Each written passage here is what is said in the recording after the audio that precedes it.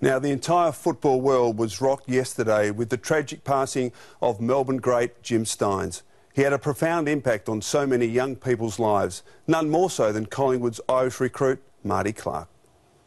Jimmy Stynes to me was a real idol.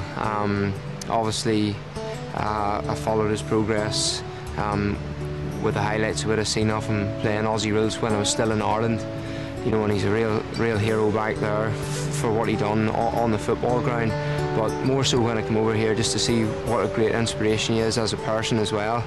And there's no doubt myself and Ty Kennelly and Satanto helping these Irish boys, we probably wouldn't even been looked at if it wasn't for the impact Jimmy Stynes had on a football field, and he was a pioneer for us boys. First memories was watching this big, tall, strapping Irishman playing highlights back home, running around with the tight shorts on that they wore back there, and I just remember thinking, like, what an incredible athlete, and it was the first insight I ever had into the sport. So as I said, he was the first link I had to Australian rules football. You know, Jimmy Stynes has been through a lot, and he's a real inspiration. So, you know, I'm just gonna, you know, obviously pray for him and his family at this sad time, but to really celebrate a great life that he had.